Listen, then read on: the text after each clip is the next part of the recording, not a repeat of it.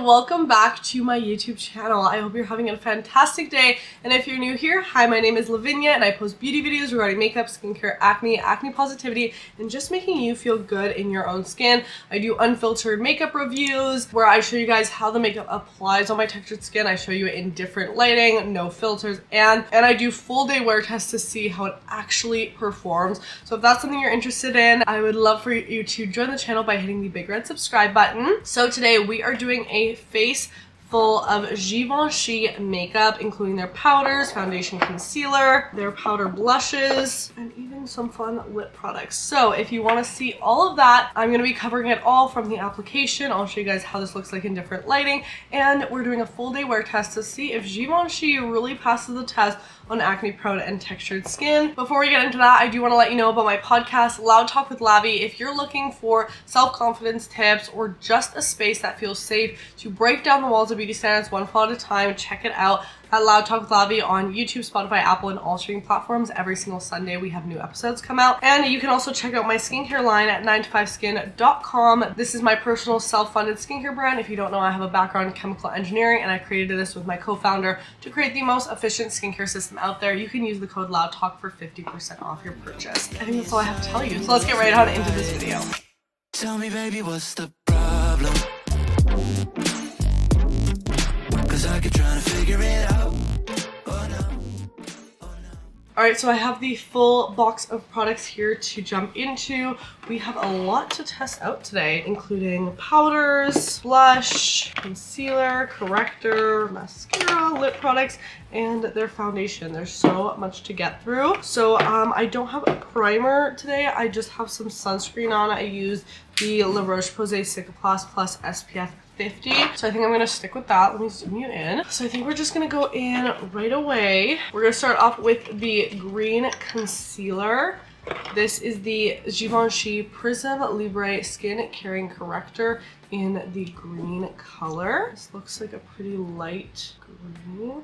Oh yeah, and look at that formula, it just shears out right away. So I'm gonna only apply this on my like really red spots, just like that. And I'm just gonna grab a little flat brush and slightly pat it out. I like that this is more sheer, because then it's not going to look like super green underneath the foundation, hopefully. So I'm gonna shear it out. Looks like a very hydrating, not a full coverage formula, but it is definitely taking down the redness. I think if you're a lot paler than me, this color might not work on you just because of how light the green is. Like, the foundation will definitely cover this up for me, but if you are a lot deeper, it probably wouldn't, so just keep that in mind. Let's now go in with the foundation. I have it in the shade 2N150. This packaging is stunning on this product. I don't know if I should use a sponge or a brush today. Very liquidy formula. Let me start with a brush. Okay, the shade match is going to be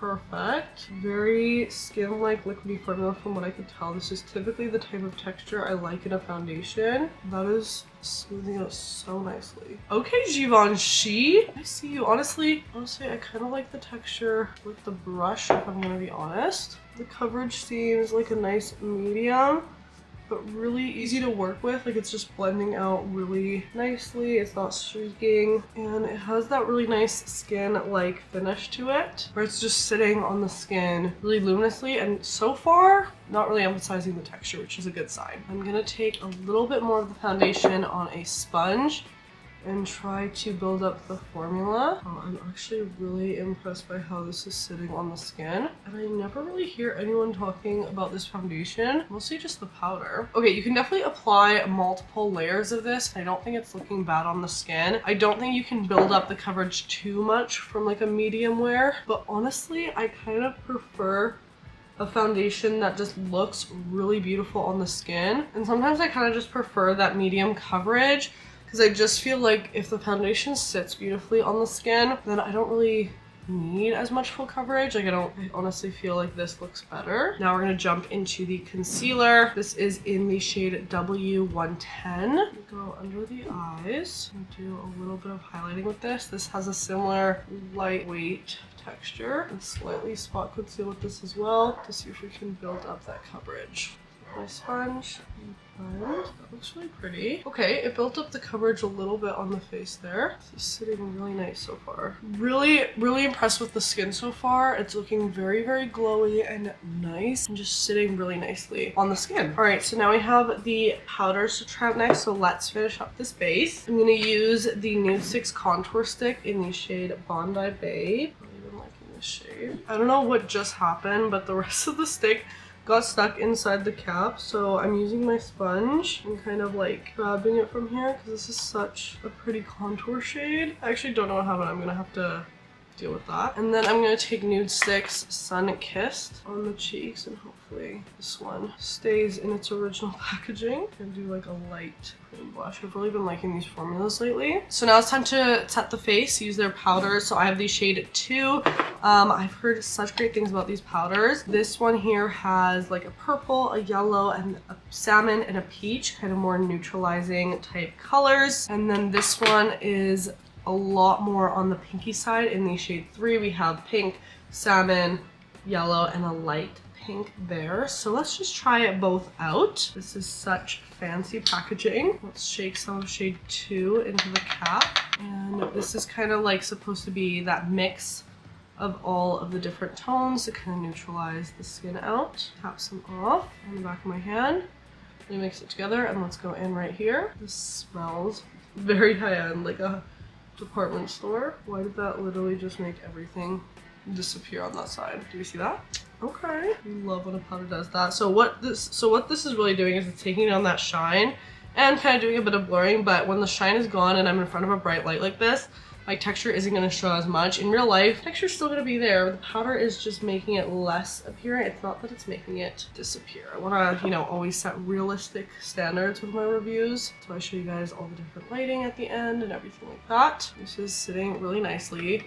It's very fragrant, like it smells like a bouquet of flowers, but I usually don't like a lot of fragrance in my beauty products, but this one isn't bothering me as much as I thought. But the skin is really set down there and it's not emphasizing the texture in a weird way. Let's try out shade 3. This is a lot more pink. I'll take the clean puff. This is a lot more pink, which I do typically like a pink powder under the eyes. Do we see the difference there? Looks really pretty. Just kind of brightens up the face, I think, in a nice like rosy way. I honestly feel like the skin looks really good right now with the setting. All right, now we have the powder blushes to try out. I also have 2 shades here. This is very interesting. I've never tried a powder blush like this. That's like a loose powder, almost like they're setting powders. So this first one is in the shade 2. It has a lot of rose tones in here. Look at this cutesy little powder puff. I'm gonna grab some.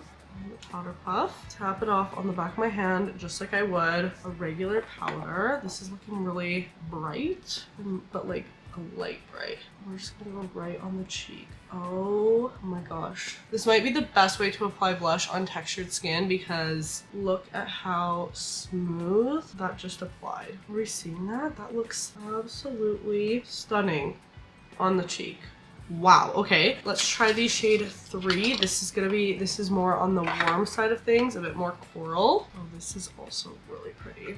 Honestly, like for a powder, they do have quite a bit of pigment to them, and they're giving me like that airbrushed look to the skin. They're blending out quite easily. Okay, the peach one clung a little more to like specific dry spot, but the pink is just kind of really airbrushed and blended. Really cute. I honestly think I'm just gonna leave my cheeks like one pink, one rose, so we can see the staying power of each. But that's so pretty. All right, I'm gonna finish up with my eyes here. I'm using the Patrick Ta palette to just set down a nice cool tone brown base, buffing this in the crease, and then I'm going to take the brown with a little bit of black, this in the outer corner, and very slightly wing this out. I've been using a little like pencil brush recently to do this because it just gives that really soft look without me having to spend a lot of time with it, and it kind of blends itself out. Something really simple. And then I'm going to take this GXVE in the shade Paint It Up. This is from Gwen Stefani's makeup line. Okay, I think I'm just gonna put some on the back of my hand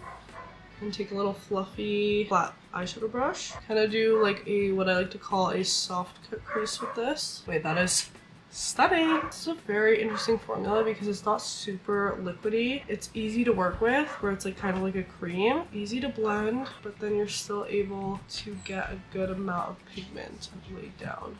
and precision. I would love to see what this looks like over a white or a black eyeshadow. Use my finger to blend out the center here. Okay, wait, that's so pretty. And then I'm going to take Star Cowgirl from Urban Decay and plop this on the inner corner. I love this so much. All right, so time to finish off this look with some lashes. And I do have the mascara to try out. Time for the mascara. This is the, oh my gosh, this is heavy. Wow, I'm gonna butcher this, but this is the Le Interdit Mascara Couture Volume Mascara with 24-hour volume and XXL length and care, whatever that means, but this feels luxury. Like, gosh, look at the bristle. I don't think I've ever tried something this shape before. Let's go on. Oh, I love a mascara that like rips your lashes really well with the applicator. It's giving me more lengthening vibes than volume. The formula is really nice. I like a mascara that's like more tacky feeling. It's giving really nice separation to the lashes. It's giving the lashes really nice separation and lift. It is definitely just more of a lengthening mascara. I'm not mad at it. I think it's suiting this look well. I just typically go for something with a volume slash length kind of combo. This is really pretty. Very easy to apply to the lower lashes just because it does have those tiny little bristles there. And then you can really get there in here and wing it out. I'm not mad at this mascara. I'm really not. All right, let's get into the lip products. We have two, it looks like balms to try out. Guys, the lip products too are so fancy. How do I open this? Oh my gosh. Ooh. Ooh, this is like a black, okay, yeah, like a black to like foam, but she's like spicy looking. And then we also have this Rose Perfector liquid balm. Oh, look at this. I'm so tempted to mix it, but I'm not. I'm just gonna leave it as a swirl. Let's do a little swatch. Guys, this is straight up a black lip gloss. Okay, I need some liner. I think I'm gonna do MAC Chestnut and MAC Whirl to blend. Let's start with the balm. Guys, that is so vampy. I was expecting it to be more on the pink side, but it's very vampy. I should have checked before I finished this eye look, but it's okay. We're still trying out the products. And the gloss, also very vampy, but I like it. Like, I love this mirror and it's making my teeth look really white. I think with a different eye look, this would look really, really cool. Alright, so here is the finished makeup look. Obviously the lips do not match the eyes, but hey, we played around with makeup today and it was super fun. So let me show you guys what this looks like in some different lighting. So here is away from the ring light. We just see that texture pop up a bit more. I do feel like overall the skin is looking really, really smooth, which is amazing, even, you know, besides like, even though I do have some texture right now.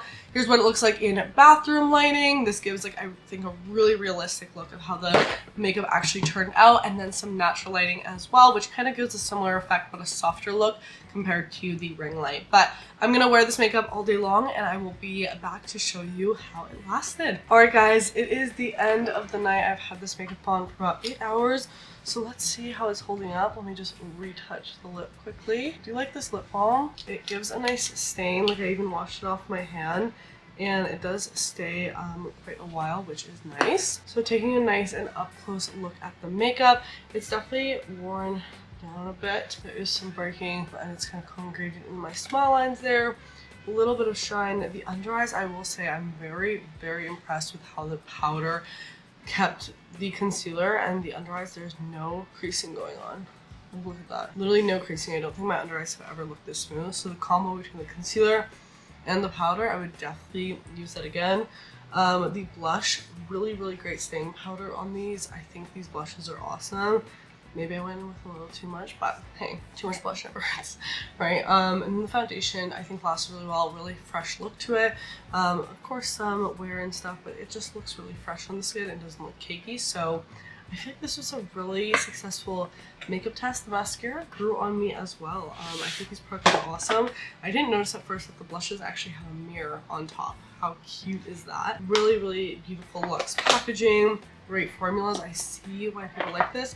And I think it is definitely textured skin girl approved. Let me know what you guys thought about this makeup look. I would love to hear your thoughts, and about Givenchy as well. And let me know what other makeup tutorials and trials you want to see next on my channel. If you did enjoy this video, make sure to give it a big thumbs up and subscribe so you don't miss out on future uploads. We post new videos every single Friday at 8 a.m. MST. You can also check out my podcast where we do full episodes on how to be more confident, interview a bunch of amazing guests. New episodes go live every single Sunday at 7 a.m. MST on YouTube, Spotify, and Apple. And you can check out my short form content on Instagram and TikTok where I post daily at Lavinia. I love you all so much. Remember to tell yourselves you love better today, and I'll see you in the next video. Bye. Tell me, baby, what's the problem? 'Cause I keep trying to figure it out.